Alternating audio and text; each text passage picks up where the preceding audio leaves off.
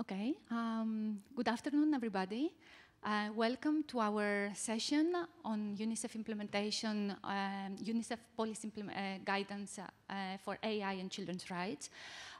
This is a session where we are going to show how we, our team, extended team, tried to implement some of the guidelines that UNICEF published a couple of years ago. I would like to welcome, first of all, our online moderator, Daniela Di Paola, who is a PhD candidate at the MIT Media Lab. Hi, Daniela. And she's going to help for the online anti-decent speakers. And here we have also, I would like to invite Stephen Voslo and Randy Gomez to come, my co-organizers, to come and on the stage, and we can set the scene to start to kick off the meeting. Thank you. So,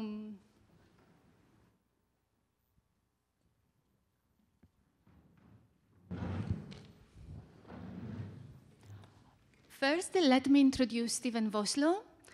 Stephen is a digital policy innovation and EdTech specialist with a focus on emerging technology, and currently she is a digital foresight and policy specialist for UNICEF based in Florence, Italy.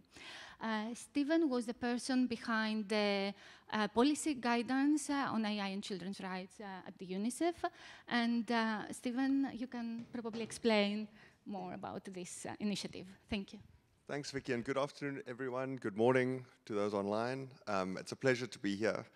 So I'm a digital policy specialist, as Vicky said, with UNICEF, and I spent my time at UNICEF looking at the intersection mostly of emerging technologies and how children use them and are impacted by them, and the policy. So we've done a lot of work around AI and children. Our main project was started in 2019 in partnership with the government of Finland and funded by them, and they've been a great partner over the years. So at the time, 2019, AI was a very hot topic then, as it is now, and we wanted to understand if children are being recognized in national AI strategies and in ethical guidelines for responsible AI. And so we did some analysis, and we found that in most national AI strategies at the time, children really weren't mentioned much as a stakeholder group. And when they were mentioned, they were either needing protection, which they do, but there are other needs, or thinking about how children need to be trained up as the future workforce. So not really thinking about all the needs, unique needs of every child and their characteristics and their developmental kind of journey. And their rights. So we also looked at ethical AI guidelines. In 2019, there were more than 160 guidelines. Again, we didn't look at all of them, but generally found not sufficient attention being paid to children. So why do we need to look at children? Well, of course, at UNICEF, we have our kind of guiding roadmap is the Convention on the Rights of the Child. So children have rights. They have all the human rights plus additional rights, as you know. 1/3 of all online users are children. And in most developing countries, that number is higher. And then thirdly, AI is already very much in the lives of children. And we see this in their social apps, in their gaming, increasingly in their education. And they're impacted directly as they interface with AI, or indirectly as algorithmic systems kind of determine health benefits for their parents, or loan approvals or not, or welfare subsidies. And now with generative AI, which is the hot topic of the day, AI that used to be in the background has now come into the foreground. So children are interacting directly.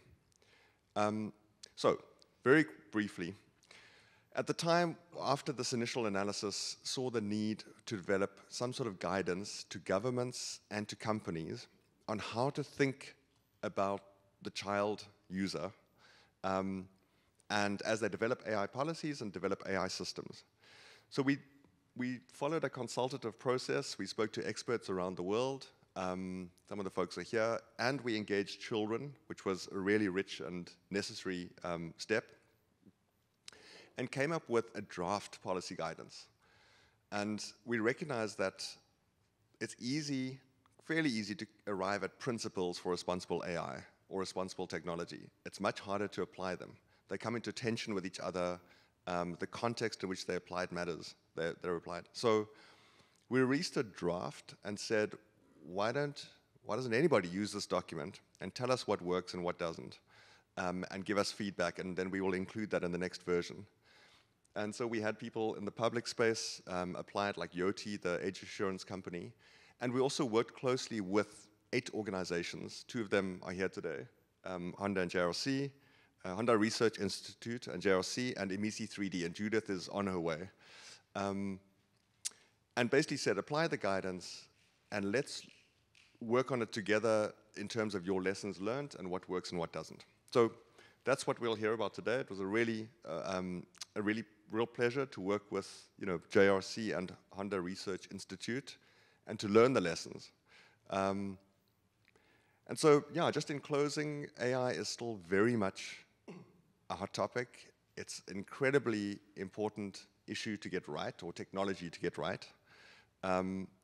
It is just increasingly in the lives of children. Like I said, with generative AI, there are incredible opportunities for personalized learning, for example, and for engagement with chatbots or kind of virtual assistants. But there are also risks. That virtual assistant that helps you with your homework could also give you poor mental health advice. Or you could tell it something that you're not meant to, and there's an infringement on your privacy and on your data. So, as the different governments now try to regulate AI, and regional blocs and the UN trying to coordinate, we need to prioritize children. We need to get this right. There's a window of opportunity, and we really need to learn from what's happening on the ground and in the field. So, yeah, it's a real pleasure to kind of have these experiences shared here as bottom-up inputs into this important process. Thank you. Thank you so much, Stephen. Indeed, and at that point, we had already some communication with UNICEF through the JRC of the European Commission, but already we had an established collaboration with the Honda Research Institute in Japan, evaluating the system in different from a technical point of view, trying to understand what is the impact of robots on children's cognitive processes, for example, or social interactions, etc. And there is an established field of child-robot interaction in the wider community of human-robot interaction. And that was when we discussed with Randy to apply for this case study to UNICEF. And I think Randy now, he can give us some of the context from a technical point of view, what this meant for the Honda Research Institute and his team. Randy? Yeah, so as what Stephen mentioned, so there was this policy guidance, and we were invited by UNICEF to do some pilot studies and to implement some and test this policy guidance. So that's why we, at Honda Research Institute, we developed technologies in order to do the pilot studies. So our company is very much interested with looking into embodied mediation, where we have robotic technologies and AI embedded in the society. And as I mentioned earlier, as a response to UNICEF's call to actually implement the policy guidance and to test it, we allocated a significant proportion of our research resources to focus into developing technologies for children. In particular, we are actually developing the embodied mediator for cross-cultural understanding, where we develop this robotic system that facilitates cross-cultural interaction. So we developed this kind of technology where you have actually the system connect to the cloud, and having a robot facilitates the interaction between 2 different groups of children from different countries. And before we do the actual implementation and the study for that, through the UNICEF policy guidance, we tried to look into how we could actually implement this, and looking into some form of like interaction design between children and robot. So we did deployment of robots in hospitals, schools, and homes. And we also look into the impact of robotic application when it comes to social and cultural economic perspectives with children from different countries, different backgrounds. And we also look into the impact of robotic technology when it comes to children's development. So we tried some experiments with a robot facilitating interaction between children in some form of like game kind of application. Finally, we also look into how we could actually put our system and our pilot studies in the context of some form of standards. So that's why together with JRC, with Vicky, we look into applying our application with the IEEE standards. And with this, we had a lot of partners. We built a lot of collaborations, which are here actually, and we are very happy to work with them. Thank you.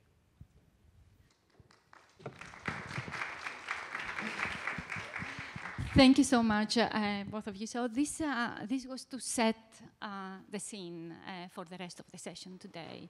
So as Randy and Stephen mentioned, this was quite a journey for all of us. And around this project, there are a lot of people, a great team here, but also 500 children from 10 different countries, where on purpose we chose to have a large cultural variability. So we have some initial results, and for the next part of the session, we have invited some people that actually participated in these studies. So thank you very much, both of you. And I would like to invite first Ruma. Ruma is one of the students that. Thank you. Ruma, you can come over. Ruma is a student at the high school here in Tokyo, and you can take a seat if you want. Here? Yeah, it's fine. And he's here with his teacher and our collaborator, Tomoko Imai. And we have online also Joy.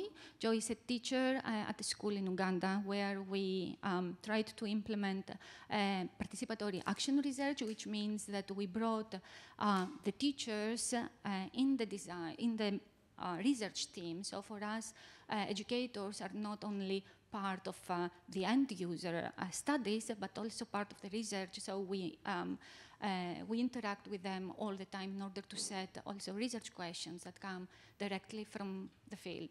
So we are going to start. You can sit here. Do you want, or you want to stand? Whatever you want. I want to stand. Yeah, sure. Sure. So we have 3 questions for you. First, we would like first to tell us about your experience in this process on participating in our studies. Okay.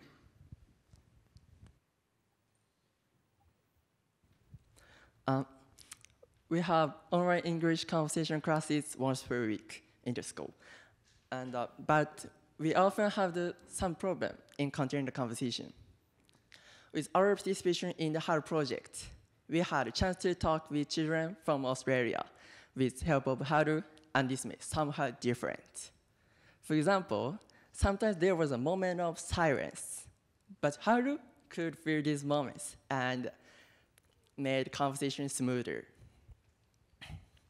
Also, during the conversation, HARU would make interesting facial expressions and make conversation fun for us. During the project, we had a chance to design robot behaviors, and we interacted with engineers, which was really nice. Yeah, and during the project, probably you faced some challenges, or I mean, there were some moments where you thought that, oh, this project is very difficult to get done. Do you have anything to tell us about this? The platform is still not stable, and sometimes there was system trouble. For example, one robot was overheated and could not cool down. So I had to stop interaction and start again. But overall, the experience was positive because I had a great time in talking with professional researchers who are trying to fix the problem. Being able to working with international researchers, it was very valuable experience for me. Thank you, Rima. And do you want to tell us how would you imagine the future of education for you? I mean, through your eyes, you're now in education. So if in the near future you have the possibility to interact more with robots or artificial intelligence within the formal education, how this would look like for you? I hope that Haru can help connect many students in different countries. And robot can be a partner to practice the conversation by taking different roles, like teachers, friends, and so on. And probably, use of AI's evaluation system can be more fair. Yeah. Okay, so thank you very much, Rima. This was the intervention from one of our students, but yeah, next time probably we can have more of them. And now I would like, you can probably sit, yeah. You can go. Yeah. You can take a seat there. It's fine. Yeah. The question will be later. And now probably we have an online speaker, Joy. Can you hear us, Joy? Yes, I can hear you. Perfect. So Joy is one of our main core collaborators. She's an educator at a rural area in Uganda, in Bududa. Her school is quite remote, I would say. Through another collaborator of ours, we had an interaction with her initially. We explained our project to her, and we asked if we could have some sessions. So our main goal to include a school from such a different economic but also cultural background was to see if when we talk about children's rights, does it mean exactly the same for all the situations? Does the economic or the cultural context plays any role here? So what we did, it was to bring together the students from Tokyo, this urban area, and the students from Uganda to explore the concept of fairness. So we ran studies on storytelling, and we asked children to talk about fairness in different scenarios, everyday scenarios, technology, and robotic scenarios. And now, Joy, would you like to talk a little bit about your experience participating in our studies? Yeah, I'm excited, and thank you very much for inviting me to attend the conference. Thank you very much. I'm Joy, and I'm an educator from a Ugandan school called Bunau Maligudu Samaritan, which is found, of course, in Uganda in the rural setting. It has a total number of like 200 students who are in the age bracket of 5 to 18 years old. Most of these students live close to the school, and their parents are generally like peasants. The greatest benefit from being involved in the project has been the exposure, like to my students, and the project has enabled our students to participate and have hands-on experience that enhance their understanding and interest in technology and other cultures. It was the first time for them to talk to children like in Japan and other countries. That really was a great experience for them. Like, additionally, a great bonus was like language learning, whereby the students were able to engage in interactive practices, and they received at least feedback on their language skills. Like, you could find that they learned how to express themselves in Swahili and English.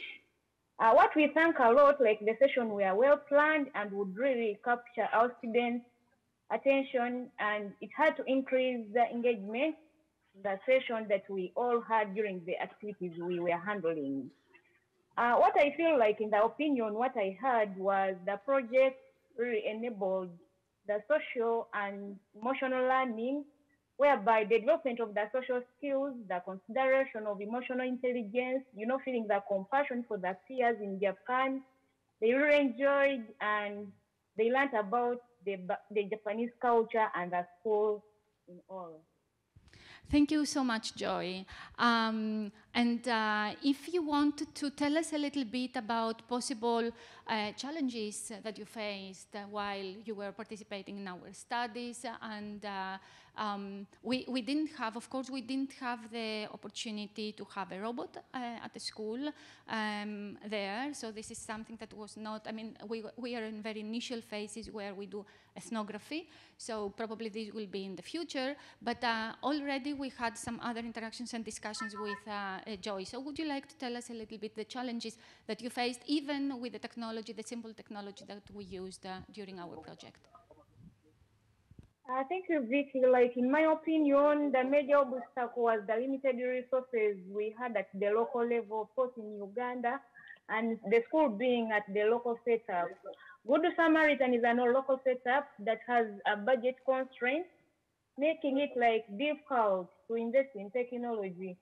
And also we found that the internet connection was not all that stable, like the way you used to witness with here. And it really made the work to, participating online sessions was a little very hard to catch up with the timing. Another issue we had was to do with the curriculum integration, whereby we feel like there should be a need to engage the Ministry of Education back in Uganda to integrate the project so that there is additional resources, the time, the adjustments to teaching methods. Thank you, Joy. And what is your vision for the future? What would you like to have for the future in the context of this project? Oh, thank you. Like, the most important aspect for us is the funding of such projects. First, the government should provide the infrastructure for a stable internet connection for all. This is like a basic need for the integration of technology in the school. And you have to find that you find a school like Good Samaritan, there is no power, there is no any internet connection. What we were only using, like one phone, maybe one laptop, which was really hard. So in case there is that funding, it will help to ease the connection of the internet to the children. We also need to feel like the resources and the necessary materials like the intelligent systems, the robots, the computer equipment as in the schools. Like, you find that Japan, the children could feel like their other students had computers. So this way, like, our students will have equal access to information like how we saw it in Japan. For the future, we envision like our schools have not only the necessary technology such as computers and robots for the students, but also trained teachers.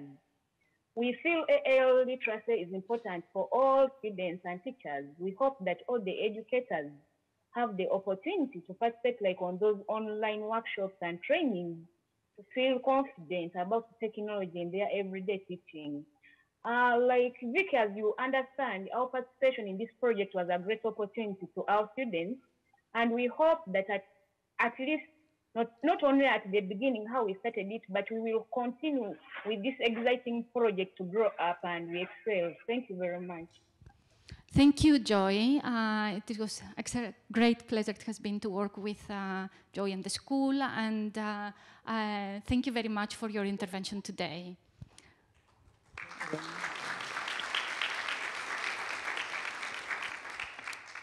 Great. So now we can, I don't know if Judith is around. Judith, you're here. Great. So I would like to invite Judith.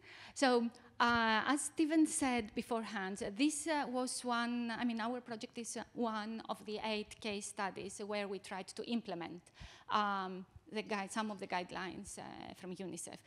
Today we want also to take a taste from another case study. So Judith, I need to read your short bio because it's super rich. So welcome to this session, first of all. Judith is a technology evangelist and business psychologist with experience working in Africa, Asia, and Europe. In 2016, she set up Imisi 3D, a creation lab in Lagos focused on building the African ecosystem for extended reality technologies. She's a fellow of the World Economic Forum, and she's affiliated with the graduate school of Harvard School of Education. So the floor is yours, Judith. Thank you very much, Vicky. Good afternoon, everybody. What a pleasure it is to be here with you all today. I just want to tell you briefly about my engagement with UNICEF as part of the pilot for working with the guidance for the use of AI with children, which is really pivotal for us. But before I start, I want to give you some context about the work that I do. I run Imisi 3D. We describe ourselves as an XR creation lab, and we are headquartered in Lagos, Nigeria. Our work is to do whatever we can to grow the ecosystem for the extended reality technology, so augmented virtual and mixed reality across the African continent. In service of that, we focus our activities in three main ways. The first I describe as evangelization. We do whatever we can to give people their first touch and feel of the technologies, give them access to it, and help them to understand the possibilities today. The second focus area for us is to support the growth of an XR community of professionals across the African continent. We believe that if we're to reap the benefits of these technologies, then we must have people with the skills and knowledge who can adopt and adapt these technologies for our purposes. And then for us, the third aspect is committing our time and resources to areas in which we think there's room for immediate significant impact with these technologies for society today.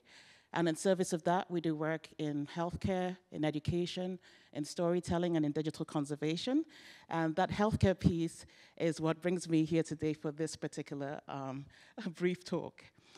So a number of years ago in Nigeria, with a partner company called AskTokes.com, we conceived of a project called Autism VR. And I'll give you a bit of background as to why that is. So Nigeria, if you're familiar with it, is a country of 200+ million people.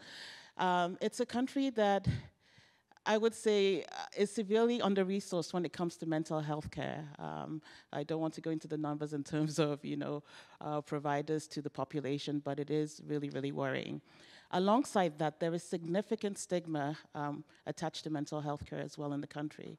And so you can imagine the situation for children who might be neurodiverse and the ways in which they are often excluded from society.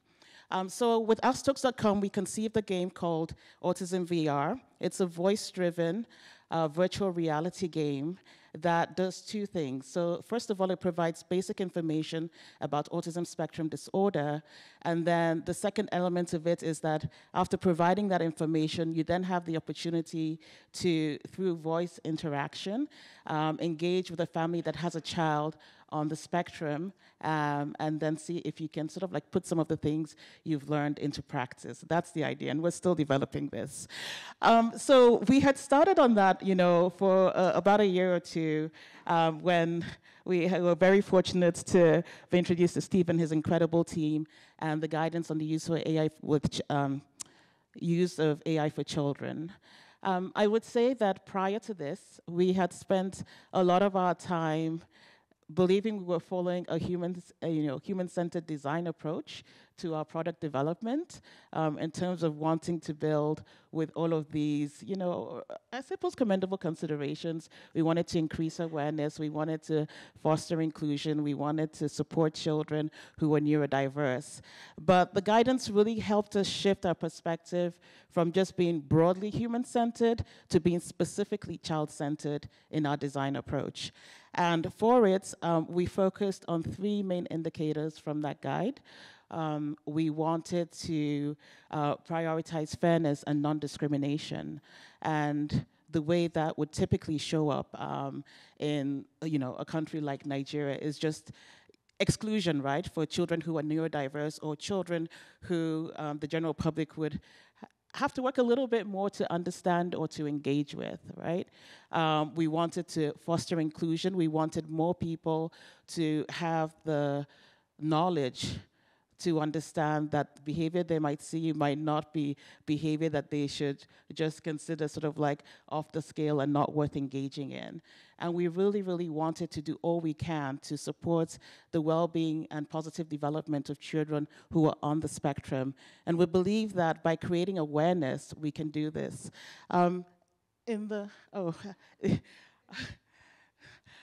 Just checking, there'll be an image up in the screen in a minute, and it's a screen grab from the game. An early version of it, so know that it's improved.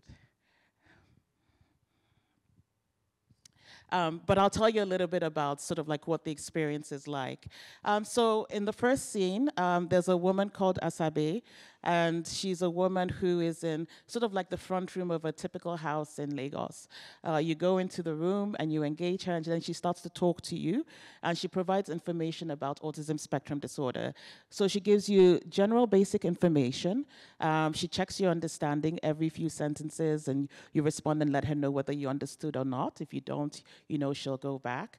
And then when you're done with that, she then says, please go ahead and visit your family, friends, your CAFOs. So the idea is that you're then going through another door into a typical living room, the kind you would find in Nigeria. And when you get into that room, there's a family, you're greeted by the parents, and they welcome you, and then they say, here's our son Tunde, see if you can get him to come and greet you, we'll go and get you some refreshments. And then they exit the room, and then you get to attempt to engage with their son. And the idea is that if you're able to do that,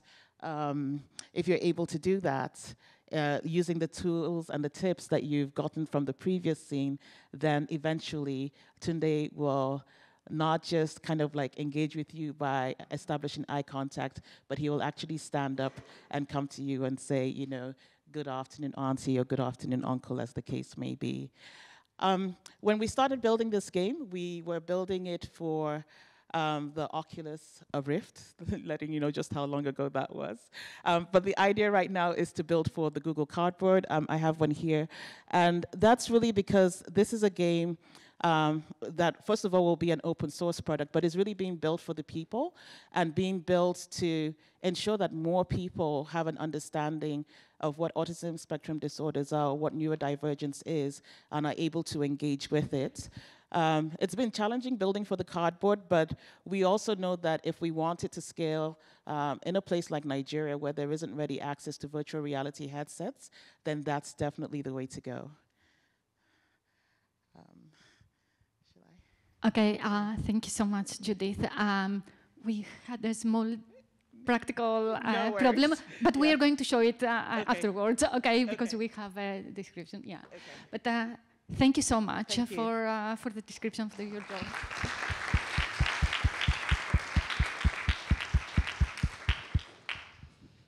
Excellent. Now we have an online keynote speaker, Daniela. It's off to you for now. Hello. Yes. Hi, everyone.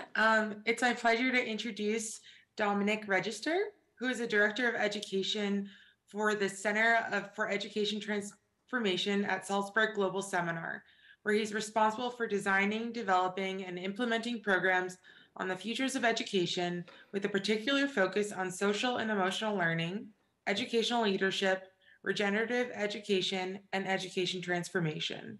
He works on a broad range of projects across education policy, practice, transformation, and international development, including as a director of a Model Alliance, as a senior editor for Diplomatic Courier, to mention a few. Thank you, Dominic. Thanks, Daniela. Good morning, Vicky. Hi, everybody. Thank you for the invitation to speak with you all. Is the audio okay? Can you hear me okay? Yes, we can hear Great. you okay. Yeah, yeah. Thank you. So like Daniela said, I'm the director of something called the Center for Education Transformation, which is part of Salzburg Global Seminar. Salzburg Global Seminar is a small NGO based in Salzburg in Austria, that was founded just after the Second World War as part of a European or transatlantic peace building initiative. I wanted to talk a little bit about the education landscape globally at the moment, and about why there is such a compelling case for education transformation.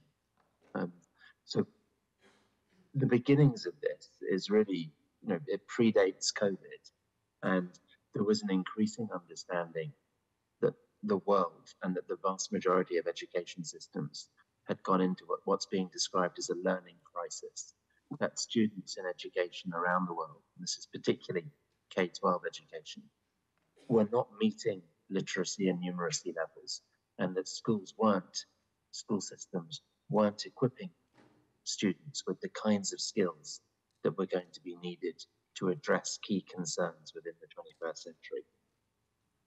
There was also a growing realization that education systems had in many ways perpetuated some of the big social injustices that we've been dealing with for the last few years.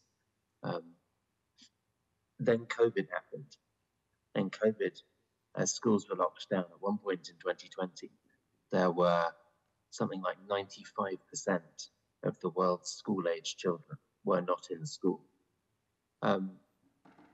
One of the things that COVID did for global education systems was it shone a light on the massive inequalities that can exist within, that do exist within and between systems. And as there was greater understanding of these inequalities, as parents were much closer to the process of learning and seeing what their children needed to do, it helped catalyze this really interesting debate that is still playing out at the moment as to whether we were using the time that we have children in school for in the most productive ways. So you put the inequalities from COVID alongside the big social justice movements like Black Lives Matters or like Me Too, so looking at gender equality or looking at racial justice, alongside the climate crisis and the way in which the climate crisis is impacting on more and more people's lives, but in a very unequal manner.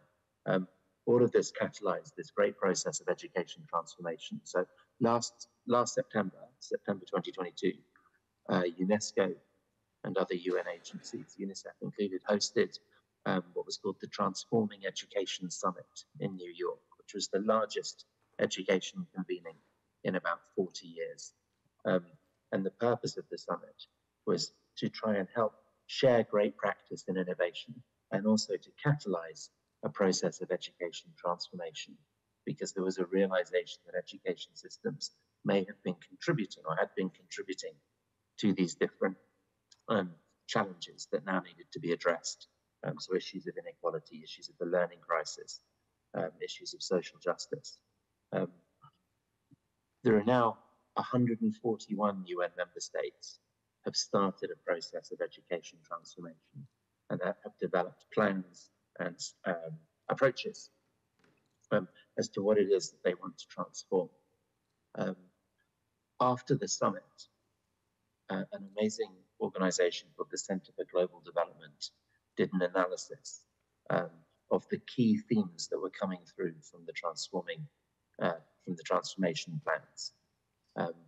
So this is based on a keyword analysis of what had been submitted, or the proposals for different systems to transform their systems.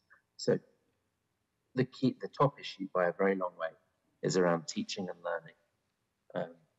There was then the second most important issue was around teachers and teacher retention, which is not that surprising.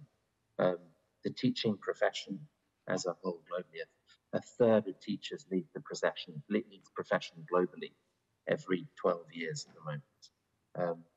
The third issue was technology, but when we've dived into the technology, it isn't particularly about AI, it is more about device deployment and access to the internet.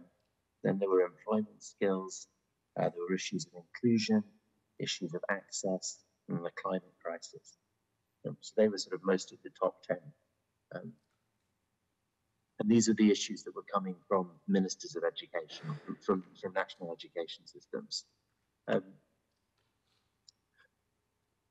as you will all know, education around the world, you know, there are an enormous number of civil society organizations around the world that support education and education reform and transformation.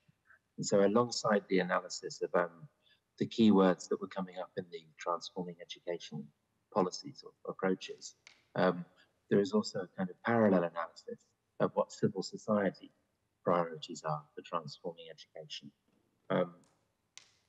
And some of the key things that are coming up from civil society organizations are around intergenerational collaboration in education transformation, how systems can pivot to being more collaborative and less competitive. So more collaborative and less competitive. That is both within and between systems.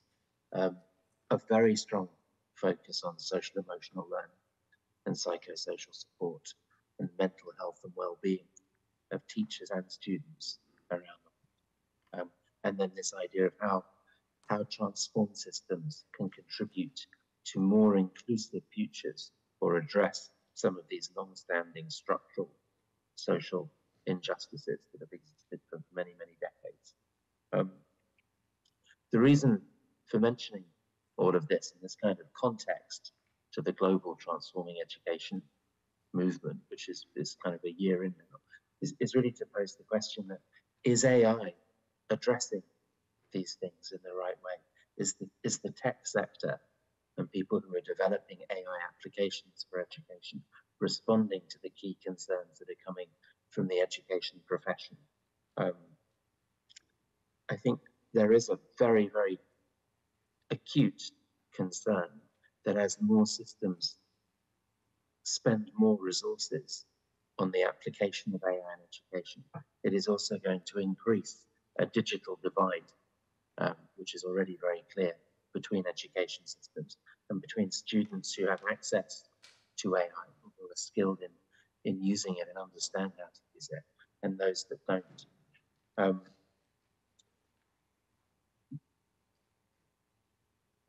I think I usually live in Salzburg in Austria. I'm in London at the moment because I've been speaking at something called the Wellbeing Forum, and the theme of the Wellbeing Forum this year was around human well-being in the age of AI. The conference happened all day yesterday, and it's a meeting of business, of education, of health professionals, of religious and other spiritual leaders, and of tech entrepreneurs.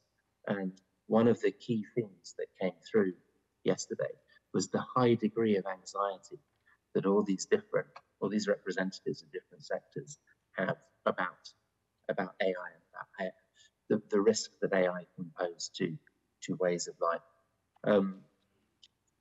One of the most interesting quotes that came from yesterday, which I wanted to share with you all, so I come to the end of what I wanted to say, was in the rush to be modern, are we missing the chance to be meaningful?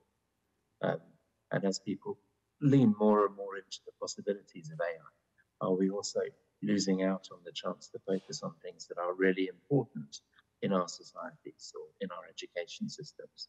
And so what I really hope that this short presentation or this short talk has been able to do is share some of the key themes or key trends that are taking place in education transformation around the world. And would really encourage you all, if you have the chance to engage with teachers or with education leaders, system leaders or institution leaders, to take the time to listen to what are the key concerns within the sector at the moment, and how can AI be applied to addressing some of these concerns, and what can that do to address the anxiety that exists in global systems around digital divide or the lack of understanding of AI, or how the risk that it is going to exacerbate inequalities within systems or between systems. So thank you very much for the chance to speak with you all today, and I wish you all a very successful rest of conference. Thank you so much, Dominique.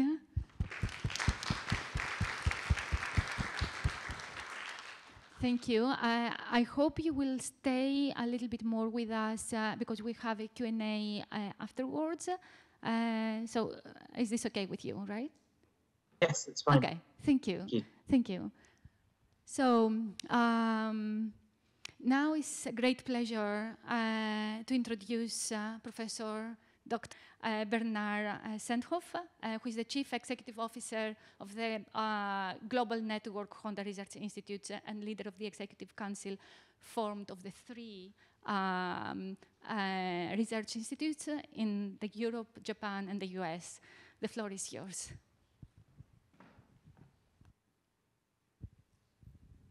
Great. Yeah, thank you very much, Vicky. Thank you, Stephen. Thank you, Randy, for organizing this wonderful workshop here and for inviting me to say a few words about what brought Honda, a company like Honda, into the domain of AI for children, what we find so exciting about this, and how we want to go about it in the future and what we plan to do.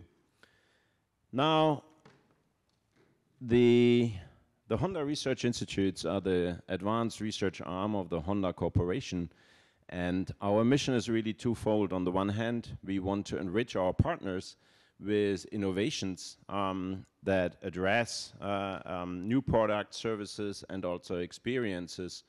At the same time, we also really do science, and we want to create knowledge for a society that flourishes. And these are kind of like really our two legs we stand on the one hand, the scientific effort, on the other hand, on bringing this scientific effort actually into innovations. And our founder, Soichiro Honda, was very much about dreams of the future. And we think about the future, when I talk to young researchers, I often say, you know, it's a privilege that we have in creating the future, but it's also a responsibility. And when you judge your own work, just ask yourself, is the future you are creating the future you want your children to live in? And this already connects us a little bit with the role of children in our research, because for researchers, when we create the future innovations, it's really about the innovations our children will be using. At the same time, we have to say, and Stephen mentioned it, we have seen a tremendous success in AI and many other technologies in the last decade. However, at the same time, we have to honestly say, if you just switch on the news for a couple of minutes, we haven't really particularly been very successful in making that society a lot more peaceful or a lot more happy with this technology. And one of the issues what we looked at was the rising alarm of a rising social fragmentation. And you see this in almost all societies. And we see that the only way to address this is to focus a lot more on togetherness in societies. And togetherness, of course, starts with the children. It's our children who can learn how to respect differences across cultures and how to enjoy diversity towards something that is maybe a very long-term dream of something like a global citizenship. So we started thinking about how can we use AI innovations in order to empower children to understand more about each other. And we called it Target CMC, and Randy already talked a little bit about how, together with a great work from Vicky and others, we have been able to actually bring this to life and use embodied AI technology, the tabletop robot Haru that we developed at the Honda Research Institute Japan, in order to mediate between different cultures in different schools in Australia and in Japan. That was our first target scenario. But as you can see on the list here, we envisioned to expand this quite substantially. And I highlighted on the slide here in particular two extensions. One, really going into developing countries like Uganda, where of course we have the cultural experience, and we heard the wonderful ceremony earlier about the cultural experience are again a lot more different than, for example, between Australia and Japan. And another extension is also into Ukraine, which we know is a war zone since a couple of years. And again, there, of course, the environmental conditions for children, for education of children, again, poses some very specific challenges I think this is where, again, mediation in fostering understanding of each other can really play a large role.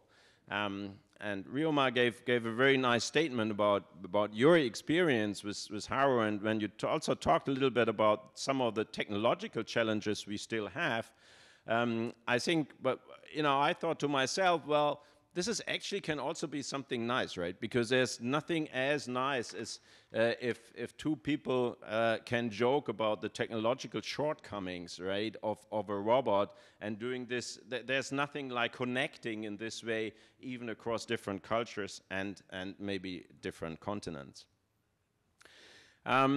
Right from the start, actually, the guideline that UNICEF did, and I really think they did a great work on this, was kind of like really a guidance for us when we thought about, how do we have to specifically take care about AI in the context of children. And I use two keywords here. On the one hand, protect and support, because I think both of them really go hand in hand together. It's very clear that children need specific protection. I think we see this in many of the data, and it was mentioned that there is, of course, also an increasing experience of mental health conditions for a number of reasons. So we need to take special care. But on the other hand, of course, there's also great support that we can give children at their hand. And this is equally actually backed up by the data. So, children, young adults all around the world use the new technology, and I have no doubt they will also use the most recent advances in AI very successfully to increase things like connectivity, to increase their own creativity. So it's really that both things, both protect and support, go hand in hand. And I think sometimes also a lot of people talking about the technology without listening to those who actually are often the earliest adopters, and those are the young adults and the children of the technology. So I think for us, it's actually also quite good to more listen to those people who are actually using those things first. So I already mentioned about one of our starting points was using mediation with AI, with embodied AI technology in an educational context. However, at the same time, we also started another very exciting project about using AI technology in a hospital environment. Generally, we are interested in supporting children in vulnerable situations. Hospital environment is one. Conflict, disaster, flight, and displacement, for example, are others. And they share many common characteristics. All three situations, the needs of children are very often inadequately addressed. The reasons is not always the same. However, the fact stands out for all three areas. Children, I think that's very, very clear, need child-specific explanation and reassurances, something that is not always possible in all of those three situations. They often even need support in expressing their feelings, and there are some very exciting projects really focusing, helping children to tell others how they feel about things. And they still need to be children, even in difficult situations like a disaster or displacement. And often they need additional trustees, because parents, who is of course a natural trustee for a child, is often part of that difficult environment, right? Parents are there in the disaster flight situation. They are part in the hospital environments. Children feel that their parents don't feel well when the children are ill. So that poses them in the situation and doesn't give them the ability to be a neutral trustee. We have started some very first exciting experiments with our very, very valued partner in a Spanish hospital, in a cancer hospital in Sevilla. And we are expanding these. We are in discussions on how we can use Haro in the many different contexts that are possible there, and also expanding this into a second partner. Now I would like to come back to my first slide. So I mentioned social fragmentation is a huge issue for us. Togetherness is maybe one way to approach this. And togetherness really starts in our society with the children. We at HRI believe we have a unique expertise on the interplay between embodiment, empathic behavior, curated social interaction. We have seen a very exciting development in the area of generative AI. Stephen mentioned that earlier. At the same time, in particular in interaction with children, I think there are also severe limitations that those systems have. And again, this places us in the challenges of curated interaction. We want to continue to engage with our partners to make the expertise and the advances in AI available with the benefit of comforting and connecting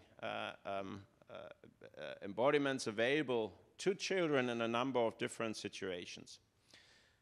And we want to do this explicitly also and really with a special focus on developing countries because there, of course, the challenges are again slightly different.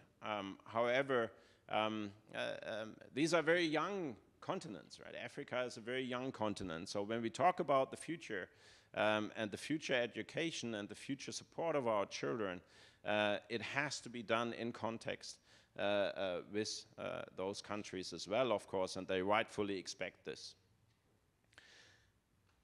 But one last thought is also, I think we have seen in the recent progress in generative AI systems on how we build those systems. And I think there's a huge discussion on whether this will be able to continue in this way. We believe that the future AI systems also has to learn in interaction with the human society in order to share some of our human values also in the developing AI system. At the moment, we throw a lot of data at those systems, and rightfully so, we would never do this with our children, right? We very carefully curate how our children educate.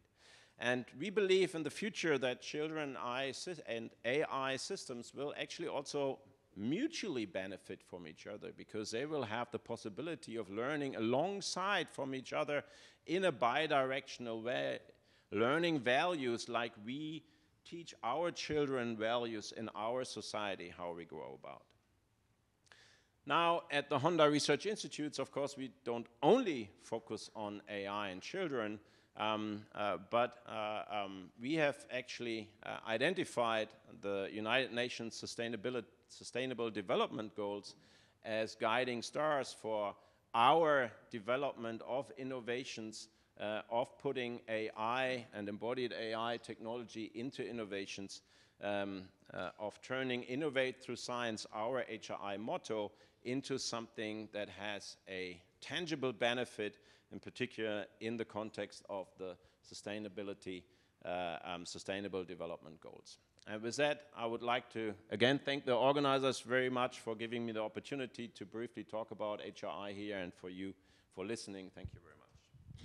Thank you, Bernard. Thank you. So we have some time for questions. I would like to invite the people that are here, so the speakers that are here, probably to have a seat here. Stephen, Randy, Judith. Yeah, and we have also our online speakers. And now it's time for questions. So is there any question from the audience? Selma.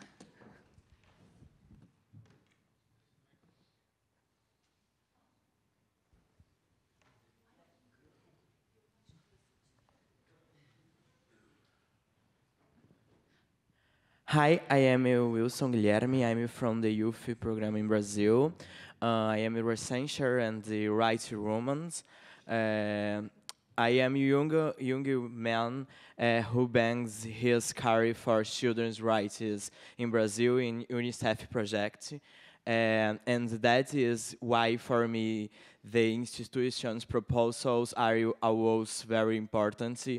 However, as was briefly pointed out at the beginning of the panel, there is an interaction between AI and mental health, but such as ISPA and Lucia have been used, for example, on Telegram as a possibility for mental health support, which can intensify the risks of children and adolescents online.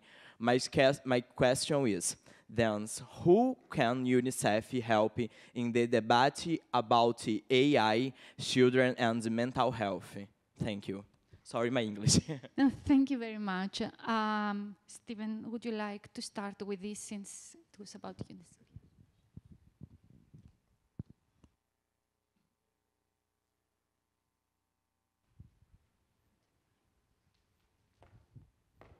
Thank you very much for that question. You know, this is an area that's crucially important for us, but not just for UNICEF, for anybody working in the space of how children interact with technology, and especially in the context of mental health and mental health support. And I don't know nobody has all the answers right now.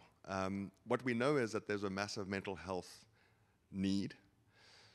There is the potential for technology to support, and there is a potential for technology to also get it wrong, which could have very severe effects if it does. That gives the wrong advice or inappropriate advice, or potentially shares information that was given in a very confidential environment out. And so it's a very, very sensitive space. I think we all need to get involved here. We need the children, we need, of course, the technology developers, we need a responsible, as Bernard said, responsible development approach. And this is not an area that we should rush into, for sure. But yeah, we need to watch it. It's going to happen. If we get it right, there is huge potential for providing support. And I think, you know, as I said earlier, what's really happened with ChatGPT, it's, you know, everyone talks about that as the one thing. And of course, foundational models are not new, and there are other models, not just ChatGPT, but that's the one that everyone, it's kind of become the placeholder for, you know, this whole new moment, cultural moment, as a, not just technological, but cultural moment, as a speaker said earlier, that AI is now kind of, it used to be in the background, the algorithm, your news feed, the bunny ears on your Instagram photo, your Snap photo, it's now something you interact with. And we just don't know what the long-term effects are. This is why we also need solid research around the impacts of children and AI as they interact, and all of us. But of course, we focus on children for you know, the opportunities and also the potential risks. Yeah, thank you. Thank you very much. Judith, you also do work with mental health. Would you like to Sure. say something? Yeah. Thank you very much. I mean, I was just nodding as Stephen was talking because everything he said completely resonated. I think one thing I would like to say is that right now in the world, there are like all of these initiatives happening where people are thinking about things like governance for AI and governance for the metaverse. I just really think that we have to prioritize including young people in those conversations. So, I mean, UNICEF, of course, does that brilliantly, but I think so many more organizations need to. Every time I'm in a room where those conversations are being had and, you know, the youngest people look like me, I know we have a problem. So, you know, whatever we can do to make sure that young people are in all the rooms they need to be in, we definitely should. And then I just wanted to say, you know, you were talking about getting it wrong, and I don't know if people saw, but in the news recently, BBC was reporting about a young man who had, you know, been arrested on the grounds of Windsor Castle for trying to kill the Queen, and he had been egged on by his AI assistant to go and do it. So already, you know, we are seeing that we don't quite know where we're going with these technologies, but we definitely have to come together to figure out what future we want for ourselves. Thank you very much. First, I would like to do a small rearrangement. So you belong there, please. It's about children. Randy, would you mind to go to sit there so I can, is it okay? Okay. Thank you very much, and apologies for the interruption. Any other question? Selma, yeah. Hi, I'm Selma Shabanovich from Indiana University. It's such a pleasure to see the diversity of projects and different kinds of thoughts that really all focus on children and their presence in the work. One thing I was curious, Steve, you started with kind of saying you had developed these guidelines and you knew they weren't the end, and then you had so many different really interesting things go on. So I was just wondering if both you and the folks who participate in the projects could speak a little bit to, either how the guidelines were things that were kind of present and helped them in the projects, and/or how they see their projects as expanding on or further defining aspects of the guidelines that maybe weren't already in there. Thank you. Okay, thanks, Selma. That's a really great question. So the 8, and I should have mentioned this earlier, I'm sorry. So the guidance has been published and the 8 case studies are online on the UNICEF page. So I would really encourage everyone to look at each one, because we wanted a diversity of projects from different locations, but also different contexts. Like some of the projects do, one of them in Finland provides mental health support, or at least, mental health information, not support, but where children can find information as a kind of a first point of call, and initial questions around potential symptoms and looking for that first line of kind of informational support, not therapeutic support. But that was one of the case studies, and that was done by is still done. It's an ongoing project by the Medical University of Helsinki. And so that was interesting because because it's a hospital, they, in a very developed nation, in a sense, technologically developed and also kind of government supported, they had many ethicists on their team that developed the product. So not only software developers, but ethnographers, researchers, ethics team, doctors, psychologists, and obviously did a lot of testing with the children. So we chose that. There's MEC 3D, also mental health support, but not necessarily for the patient, but actually for the people around the patient, or around not the patient, sorry, the child on the spectrum. And then, for example, we did one with the Alan Turing Institute in the UK. That was a really nice example of how you engage the public on developing public policy on AI. And they've actually gone on to, while the case studies are kind of finished, the work continues. So the Alan Turing Institute has been asked by the government of Scotland to engage children in Scotland on AI, and what excites them about AI, what worries them, and I think we're going to come up a question on that. What kind of future do they want? And so the Alan Turing Institute and their initial reports and methodology and everything are online. It's a really rich resource, and that will inform policymakers as they regulate. So it was interesting for us in the end. After the 8 case studies, the guidance didn't really change so much, which was kind of a relief. We thought, like, wow, we seem to get it kind of quite right the first time, but it might also just be because the guidance is almost at the level of principles, and we do that because we're a global organization, and so you have to be quite kind of high level or generic, and then it gets adapted at the local context. The unfortunate thing is that everybody wants the details. How do you adapt it? And that's where, that's the challenge. How do you move from principles to practice? But that's where, in the end, we kind of said, the guidance hasn't changed that much, but it's been enriched by these case studies. If you want to learn kind of how different organizations have applied them, then go and read these. And I'll just say one more thing. There are 9 principles or requirements for child-centered AI in the guidance. Like, for example, inclusion of children in developing AI systems and policies. We found in the end that all of the case studies only picked 2 or 3. And we realized that that's actually fine. In your project or in your initiative, there are 2 or 3 that'll speak more to you than others. So if it's participatory design and the inclusion of children, that's one thing. If it's fairness or discrimination. And so it was really collectively unpacked all 9, but in the end, only a few tend to kind of be the focus for your work. Yeah, so everything's online. We are really, of course, just thinking about if there's a need to update them or kind of add to them now in the light of generative AI. And as I said earlier, there are a lot more unknowns now. We don't know how the human-computer interaction will evolve over time. And we want to kind of make it work in a way that upholds rights and be responsible. But we are, everybody kind of, building the plane or fixing the plane as it's in the air. So we are very keen to do more work in this space in light of kind of ongoing developments. Yeah. Thank you very much, Stephen. Is there any other question from the audience? Yes, please. Hi, this is Edmund Chung from .Asia. We also operate the .Kids domain, and what is being done here is great. It's definitely something that .Kids will like to take on and also help promote. But asking as personally, I wanted to ask, I guess it's Ryuma? One of the last comments kind of gave me a little bit of a concern.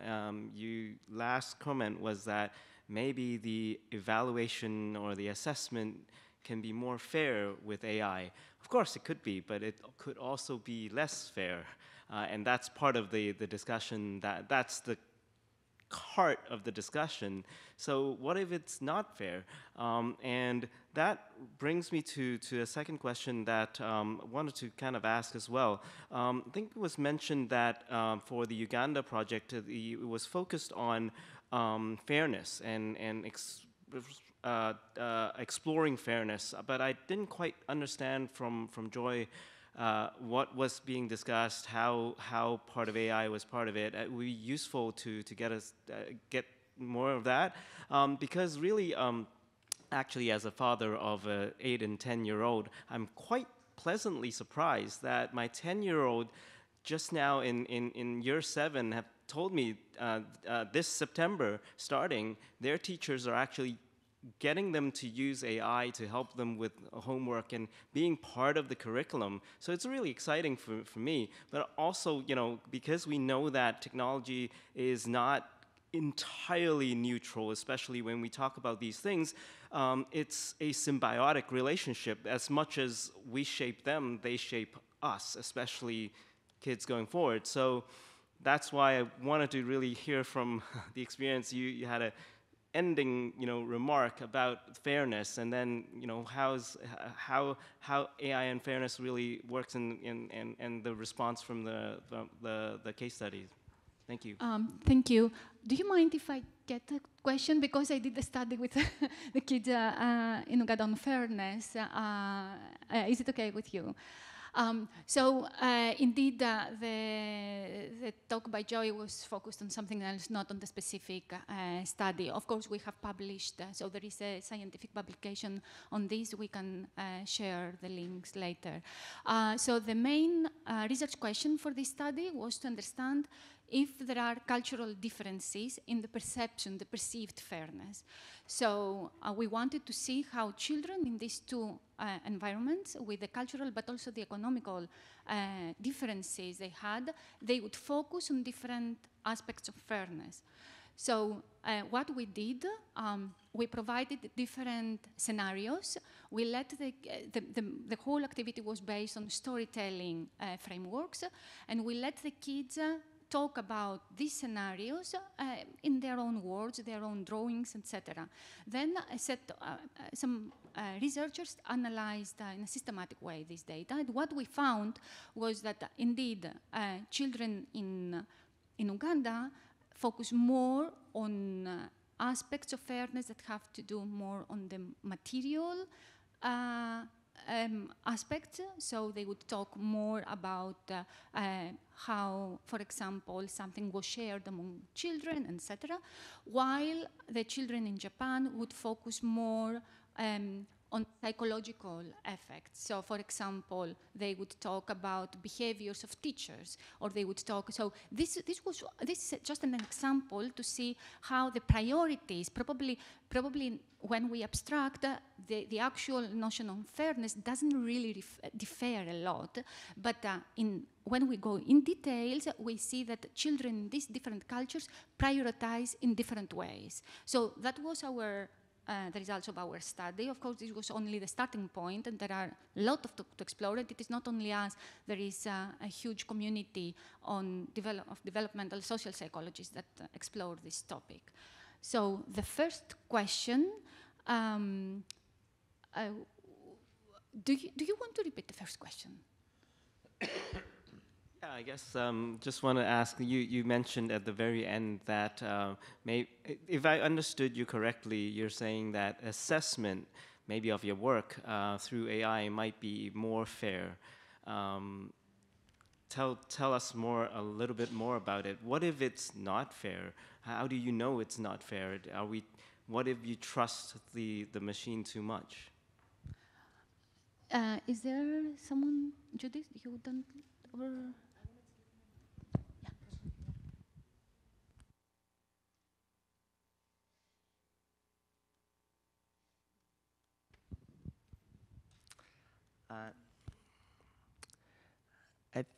I think some school teachers have individual evaluation sense. So, what do you say? Not equal? Not equal. So, teachers' evaluation sense.